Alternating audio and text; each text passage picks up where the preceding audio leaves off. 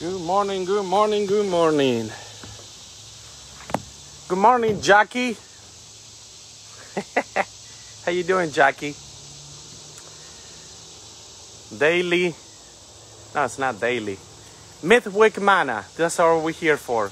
Good morning for those that are getting connected. Good morning for those that are going to be connected soon. I'm glad that you guys are here. I want to read this verse in the Bible. I'm excited today. I'm excited what God is speaking. I'm excited what God is going to do with this day. So I'm going to start praying. Lord, I thank you for everybody that is connecting.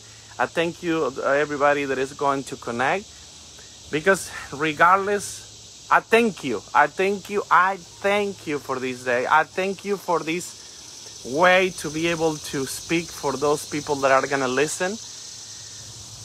Thank you, Lord. Thank you. Thank you for the buildings. Thank you for the churches. Thank you for the places. Thank you for Facebook. Thank you for these ways that we can share your word and share what you say in your word, God. And that's what we're doing, because what we're hoping here, more than likes and more than sharing this video, we want people to be changed and transformed. And your word say that you word set us free, that your word restore us, that your word bring peace, that your word bring love, that your word is our daily bread, and it should be our daily bread. That your word calm our thirst, and if we are thirsty, when we drink your word, when we read your word, when we listen to your word,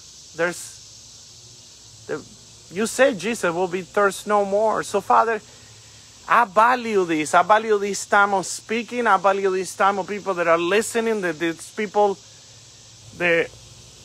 because I know that we got the opportunity to hear your word and read your word. Amen and amen. Revelation 1:6. Part of 7 says this. Actually, part of 5. I'm going to read a little. It said, to him who loved us and hath freed us from our sin by his blood. And in Revelation 1:6 says this, and he made us to be a kingdom and priests to serve his God and Father.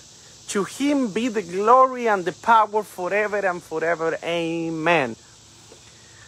Whew, I'm excited, because this is what it's saying, is that Jesus Christ forgive you and forgive me of our sin and to make us priests.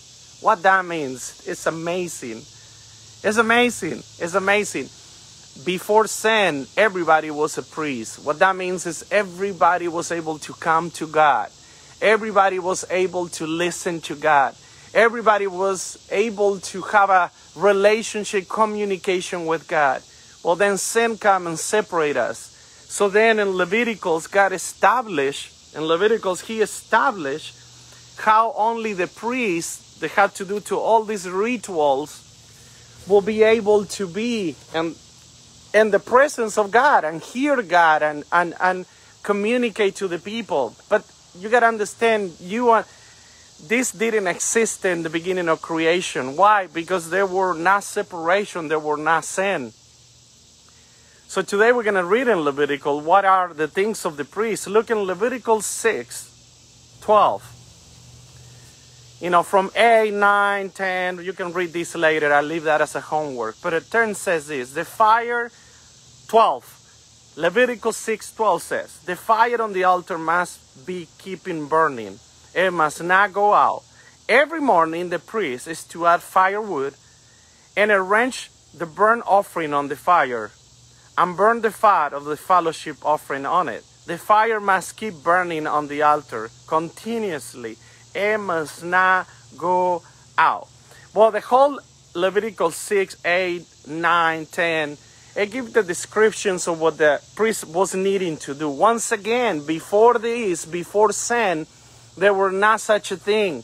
It was the relationship was freely with God. But because of sin and the separation, he established the priest that had to go through all these. Listen, the priest was supposed to be a whole year of reading the word and being the word to just get in the presence of God one time and come out and communicate to the people. But regardless of all those details, right here what we're reading today is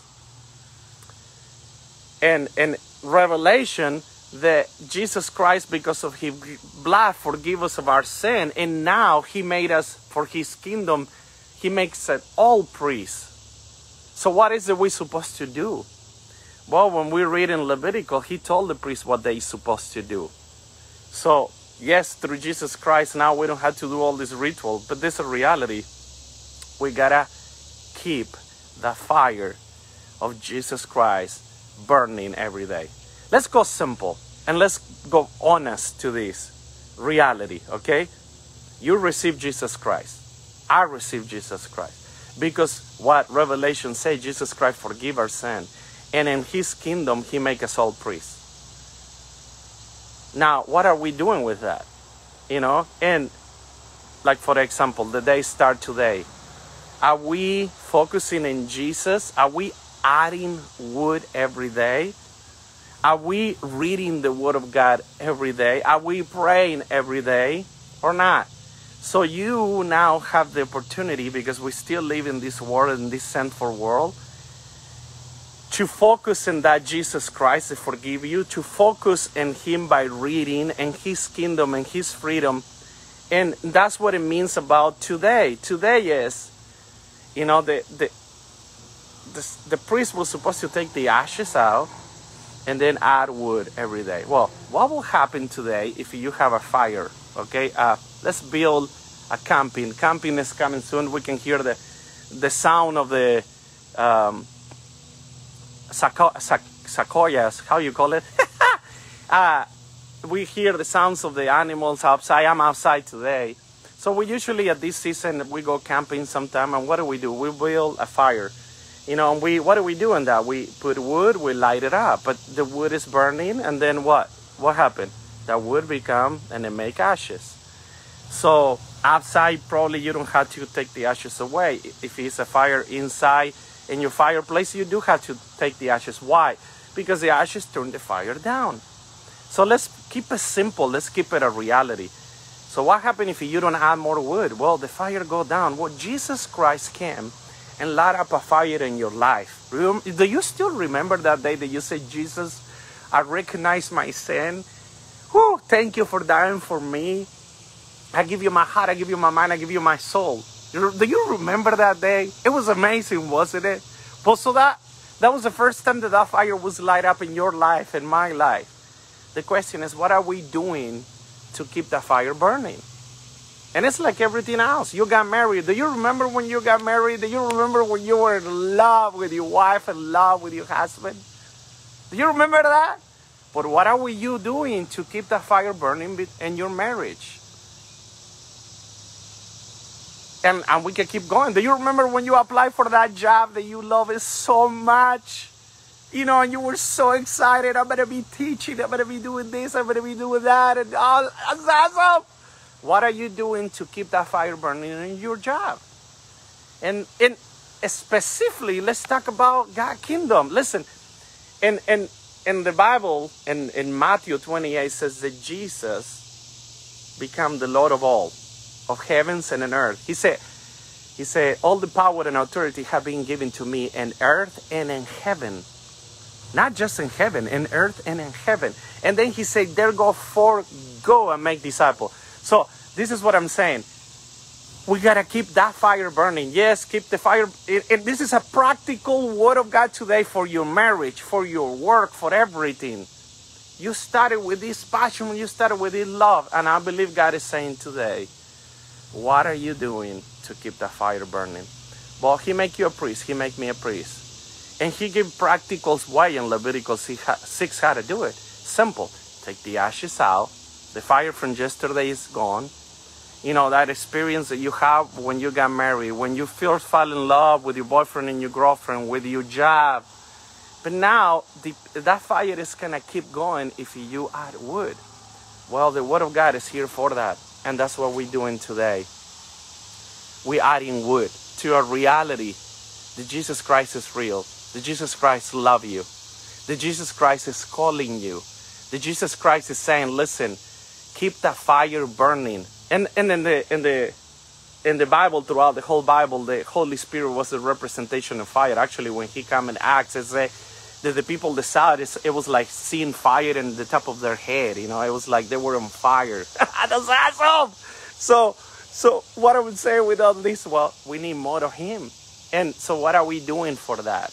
What are we doing? And I'm going to give you practical, simple things to do. Number one, read the Word of God more. Number two, fill your life with his presence, because he's the fire in us. So how do we do that? Just put worship music. Put it in autoplay. If you have Amazon in your Alexa, you have Siri in your phone, you have this thing, just say, hey, Alexa, play worship music all day. And then fill your house with his fire. Same thing about your marriage. Do you have in ashes that you need to remove, which is mean forgiveness? Maybe you need to forgive. Maybe you need to let go. And add wood. What do you mean with that, Damien? Be practical. Add wood. You know, if you're the man, if she like roses, go buy her a rose. You know, you're going to add wood to that fire. If have you ever read the 5 love language? Well, read it. Discover what are the 5 love language that you can give to your significant other. You know, that she receive love by word of affirmation, that she receive love by quality time. That's what the book talks about. So learn what are the things that your other significant other need, and then add wood. Add wood. You're taking care of them, you're going to be taking care of yourself. Your work, just go back to what was that fire that you have. What was it, and where did you lost it? You know, the Bible says go back to that first love. You know, go back to that first love. Well, I'm in love with Jesus.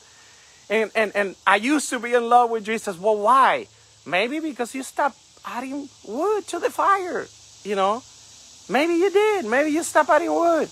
You know, I remember when my parents tried to convince me to go to church. Today, they don't have to convince me to go to church, because I have realized with time that I need the church, because I need to add wood to this fire. I need to worship him, because that helped me focus on him, not on myself. What happens if we don't add wood? Well, the ashes, the experiences with God, they end up being experiences of your father, of your mother, experiences in the past. And then we start focusing more in the present, and that fire start going down. But when you add the Word of God and continuously have that relationship with God, then that fire is on. So today I want to pray. Simple things. Really simple. Add wood to that fire. And remove. That's part of forgiveness. You forgive others. You forgive what they've done in the past. You forgive the bad experience in your work. You forgive those things. Because the reality is we don't have time for negativity. We don't have time for unforgiveness. We don't have time for our flesh to determine who we are. We don't have time for selfish, for jealousy, for all this junk. But the only way is we stop feeding these insecurities and these things that we have in our flesh, and we feed the fire. I was talking about the representation of the fire is the Holy Spirit. What does the Holy Spirit bring? Love, compassion. Those are the fruit of the Spirit. He brings peace. He brings joy. He brings kindness. All these things are in the fire of the Holy Spirit. So let's go practical and simple. Add that things in your life. Add kindness, add love, add compassion. Add this to your marriage. Add this to your work. And guess what? God and his fire is going to continue bringing love and peace and joy in you. And then you're going to be contagious. You're going to be dangerous because you're going to give that fire to others. Whew, thank you, Lord. Thank you, Lord. The other day I was sharing with a friend, and I'll leave you with this. This is not a great testimony, But I have a friend that for the first time they took me to a farm. I was 14, 15 years old. And they said, let's bring bombs, you know, they make with a glass, and you put gasoline and you put alcohol inside, and then you put a piece of liner, and then you see that in manifestation, and in crazy people, they light it up and they threw it and they explode. Well, my friends, we were teenagers, we had this crazy idea that let's build these bombs because they're wild hogs, wild pigs, and we're gonna throw it to them. Well, and at the end, they're like, no, let's not do this, it's crazy. But as a teenager, I took one and I put it between my pants. And we went to this farm, and we are on the farm. And I do these crazy things. I didn't realize that the bomb was kind of open and that liner was getting wet with alcohol and gasoline. So we playing a game, you know, like an old game. You threw a ball, and you threw a little ball, and then the big ones you throw in, and the one that get closer to the little one win. And as a crazy kid, I'm not thinking right. I throw the ball and I'm losing, so I kind of playing. I light up that liner, and it was full with alcohol and gasoline, and I get on fire. And I get on fire, and now I'm in the middle of a farm. All they have is wealth, and in those wealth, you know, and they were kind of poor, so they didn't have a well. So what they do is they buy these big buckets of water, but that water, it lasts them for weeks, a month. Well, these poor people, they saw me on fire, and I'm running on fire. And not only that, remember that alcohol, gasoline thing is inside of my pants, so it's about to explode. When that liner gets there and explodes. So I could not be alive today out of this craziness that I did. So, but I'm in fire. I love fire, by the way, but now I treat it differently. So they ran to me and threw all that water and threw that fire down. Well, Damien, what are you trying to say? Well, I was, obviously as a teenager at that point, I was doing stupid things. So I was adding wood in my fire out of stupidity, you know? Well, let's not do that. Let's stop right now. You don't need to add wood every day. You know, if you feel offended, forgive. If you don't forgive, you're going to be stupid as I was stupid. Because I know everybody's like, Damien, how you sharing that story? That was crazy. Yeah, it was crazy. I was a teenager. But today, you and I are an adult. And guess what? We're doing the same thing. We're putting these high bombs inside of our heart. Yeah. You get offended with your husband, you get offended with your wife, you get offended by your boss, you get offended in your work, and guess what? You are putting that explosive thing inside of you. And it's in a matter of time that you're going to be and fire in the wrong thing. But you can stop it right now. How? Get rid of it. I should have get rid of it, of that bomb. I should have get rid of it, of that wrong fire. I should have not even taken it or considered it to take it, to throw it to wild pig. That was stupid. Well, today we're doing the same thing. We're adding anger. We're adding jealousy. We're adding all these bad things to our heart. And it's in the matter of time that it's going to be light up in the wrong way. How do we stop that today? How do we stop that today? That insecurity, those things in your head. Talk it through, man. Talk it through. Go through a counselor, Christian. No. Yes. But today, how do we stop it right now? Forgive. Let it go. Get rid of those things. And add peace, joy, kindness in your life. Forgive. Move on. Read the Word of God. He died for all of us. He forgave us all. And the only way that you're going to be light up in the right fire, if you feed that fire. Jesus Christ died in the cross for you and me. You receive it. That fire is in you. So all you have to do now is do a maintenance. That's why we go to church. Do a maintenance right now. Open the Bible, read it.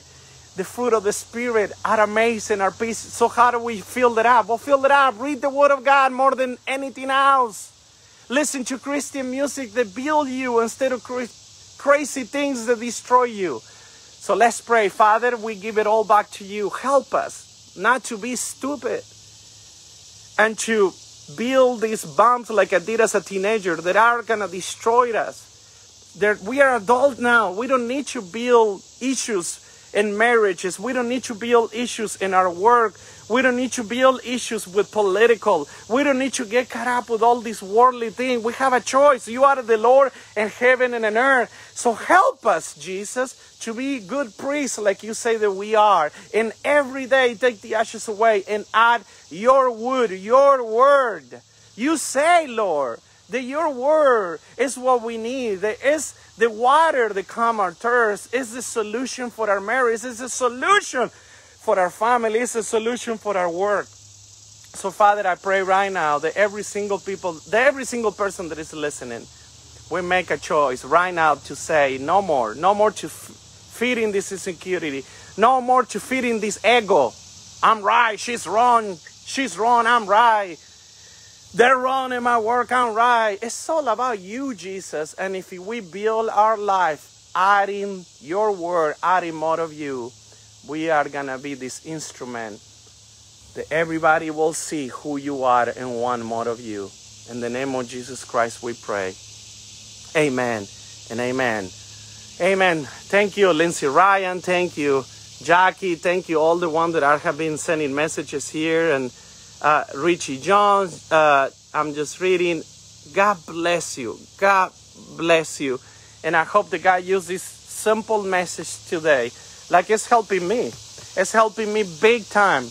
Because it's a daily thing. It's a daily thing that I had to do. Is like to die to this flesh and add wood to his presence, to his spirit. And I know that you all doing the same. So God bless you. Have a blessed day. We love you.